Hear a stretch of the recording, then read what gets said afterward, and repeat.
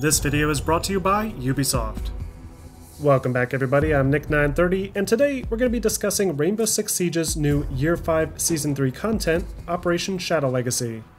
Now, for those of you unfamiliar with Rainbow Six Siege, or just haven't played it in a long time, Siege is a competitive 5v5 tactical shooter game, where a team of attackers attempt to breach a fortified structure held by a team of defenders, all while utilizing a large variety of unique operatives equipped with interesting weapons and gadgets. The game has maintained a surprisingly healthy online player base since its initial release in 2015, and the developers appear to still be strongly committed to expanding on this universe, with characters from other Tom Clancy game properties now making an appearance, including the iconic Sam Fisher from the Splinter Cell series. And because I'm a sucker for anything involving Splinter Cell, I wanted to take a deep dive today and explore all the major changes coming to Siege in Season 3, including an in-depth look at the latest map redesign, an overview of the biggest changes to the gameplay, and some hands-on impressions of the latest Operator Zero and what his new abilities bring to the table. I also want to thank Ubisoft for sponsoring this video.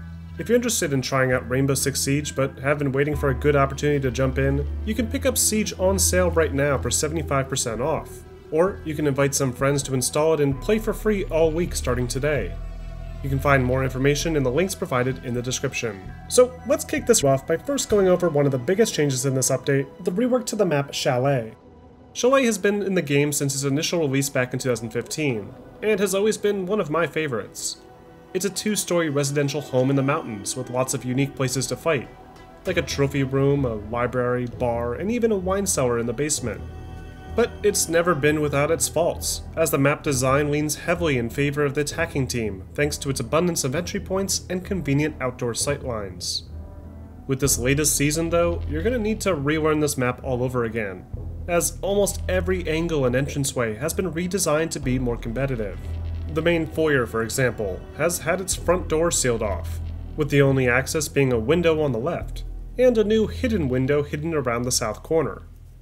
The staircase has also been relocated to the trophy room, which not only makes the trophy room smaller, but also forces its typical objectives over into the dining room instead. The kitchen looks mostly the same, albeit a bit wider, and the sink window has been completely sealed off, so there's no way for attackers to snipe into it from the gazebo anymore.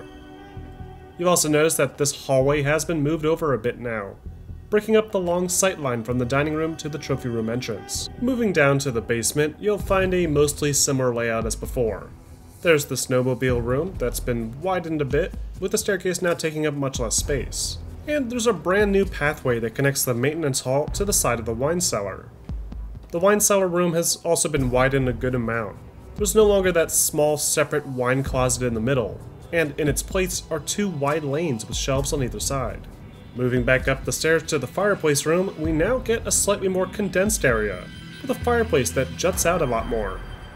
This section was typically a killing floor, but with the upstairs balcony windows sealed off, and the window in the southeast corner being removed, defenders should have an easier time moving around here. The bar and game room have seen some very similar changes to the wine cellar, with a new rotation hallway added into the south side, a reduction in the amount of window entry points, and much wider spaces, probably implemented to avoid those uncomfortably close quarter situations behind the bar in the old version of the map. And then we have the upstairs. The upstairs has seen some of the biggest changes in this map. First, there's a library that has fewer of those tall sight-line blocking shelf units. They also removed the west-facing doorway opposite of the large window, making it much more difficult for attackers to camp the room from the ledge outside. Down the hall a little bit further, you'll find a new piano area in the much wider upstairs corridor that should help with callouts a good amount.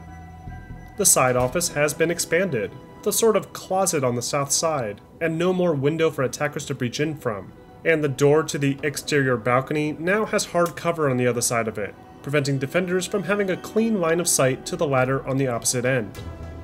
Then we have the master bedroom. The bedroom's layout is roughly the same. The large window on the east side is still there, and the bed has not been moved at all. But instead of a doorway on the west side of the room leading into a bathroom, the exterior balcony on the north side has been replaced with a new solarium, serving as a rotational point into a much larger bathroom. Alongside all these layout changes, I also noticed some disappointing detail changes that kind of take away from the character of the level itself. You'll notice several of the exterior plants and trees have been removed, and a lot of the interior flooring that used screen space reflections have been changed into less interesting concrete floors instead. Like a lot of the other map reworks, the level now feels a bit too grid-like, with very boxy architecture. It no doubt makes the map significantly more competitive and balanced, and probably also improves player target acquisition by scrapping all the needless visual filler. But it's a shame that we have to see so much of the great attention to detail and unique decor scrapped just for the sake of improving the competitive atmosphere. All that being said, I did notice some nice new screen space reflections applied to the road outside, along with some other new features like music playing on the jukebox that never played before.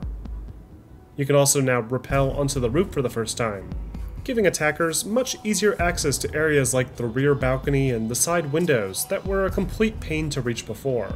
Next up, let's take a look at some of the more universal changes that have been applied to this season, starting with Ping 2.0.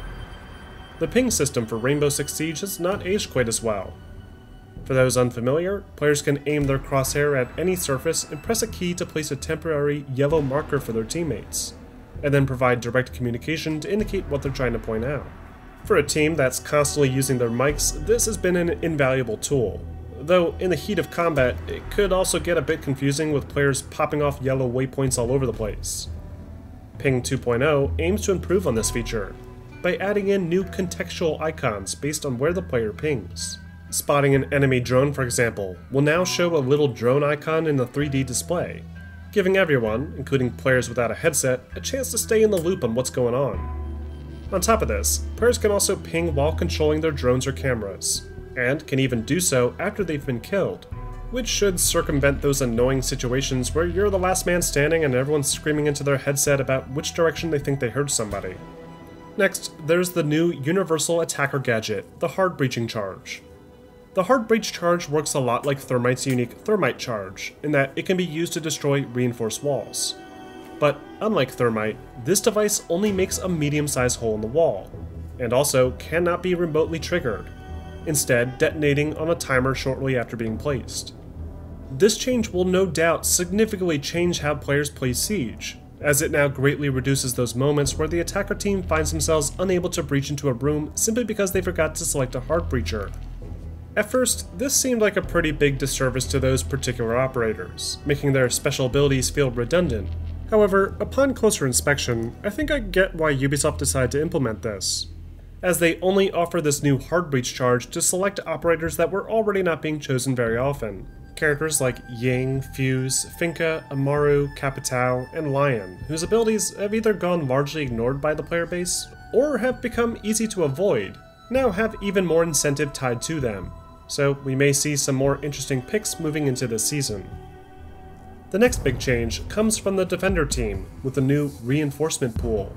Until now, each defending operator was given only 2 reinforced walls to deploy during the round. But more often than not, defenders would struggle to find the time during the prep phase to deploy both these 2 walls and their operator-specific devices ahead of the attack. But with Shadow Legacy, the entire defender team is given access to a reinforcement pool of 10 walls that can be deployed by anyone on that team.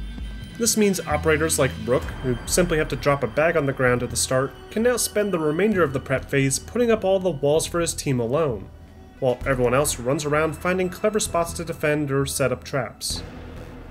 This is also a great way to ease in new players to the experience, who all too often ask more experienced players where they should deploy their walls each and every round. Next, we have an interesting new tweak that has been made to all the weapons in the game, more specifically the weapon sights. With Operation Shadow Legacy, all the weapon sights are being reworked into new variants, with all new reticles. According to Ubisoft, the reasoning behind this is to provide a more accessible experience to players who are either colorblind or visually impaired. A few of the weapons will still have some of the older sights, but the red dot glow effect has been removed from all of them, and you can now tweak the coloration and opacity in the game's menus. Moving on, we have a few other miscellaneous changes, including a new map ban system to give players more control over what map gets chosen in the matchmaking system, a new match replay mode, currently only scheduled to release for the test servers, a balancing tweak to the operator Thatcher, making his EMP blast only disable gadgets rather than destroying them. A drop in the price of 7 different operators by 5,000 renown, and last but not least, one of my favorite new features, the addition of the new operator Zero, aka Sam Fisher. Right away, this season feels like a huge shout out to longtime fans of the Splinter Cell property, with a new main menu screen eerily reminiscent of the original game's cover art, a reworked version of Aben Tobin's soundtrack from the Battery stage in Chaos Theory, that coincidentally also played in the multiplayer menus for that game, and even more obvious than that is Zero's kit, that is decked out with his iconic SC-20K assault rifle, referred to here as the SC-3000, his signature 5.7 silenced pistol, and his unique gadget, the Argus launcher. Again, another callback to the classic Splinter Cell games. The Argus launcher can be used to launch a unique take on the sticky camera, that can not only stick to any solid surface, but can even burrow through weaker surfaces to give players a clear view into the room on the other side. By pressing spacebar, players can even swap between either side of the wall, providing even more intel. And what's more, Zero is given 4 of these cameras, making him the master of recon for the attacking team. But that's not all these cameras can do. Much like the Twitch drone, each camera is also equipped with a special dart that can be fired at enemy devices to disable them instantly. Zero himself also looks a little bit different than what we're used to when it comes to Sam. Fisher is now much older, with a thick beard and gray hair, and is apparently not as nimble as he used to be. He's wearing a new, heavy winter coat, covering up what looks like his classic wetsuit, and is sporting a backpack, much like the bag he carried in most of Conviction. He's also not wearing his iconic trifocal goggles, though they are still hanging on a clip behind him. It's a painful tease, considering we've gone an entire console generation without a single standalone Splinter Cell game. But it's fun to see Splinter Cell and Rainbow teaming up again, and Ubisoft has even expressed interest in bringing in other properties to the fold, like Ghost Recon and maybe even an agent from The Division. Now, pushing aside the fact that Sam Fisher's in the game now, Zero is actually a pretty solid operator overall. His SC-3000 has a really nice feel to it, with a tight bullet spread and high rate of fire, and it's nice to finally have another new gun added to the game after so long. His Argus launcher is a great device, though the noise it makes is pretty distinct and obvious, and it's pretty easy to spot as a defender. But still, with 4 available cameras to launch and a powerful arsenal of firearms, Zero is a force to be reckoned with, and he'll no doubt have a noticeably high pick rate for the foreseeable future. But what do you guys think? Are you excited for the new Shadow Legacy season for Siege, or were you expecting more from Sam's arrival to Team Rainbow? Let me know in the comments section. I also want to thank Ubisoft for sponsoring this video. If you're interested in playing now, don't forget that you can pick up the game for 75% off. Or if you're still on the fence, go ahead and try it for free all week long, starting today to September 4th. If you already have the game and just want a full list of patch notes, I've also provided a link to Ubisoft's patch notes below in the description. And as always, don't forget to like and subscribe for more videos posted every week.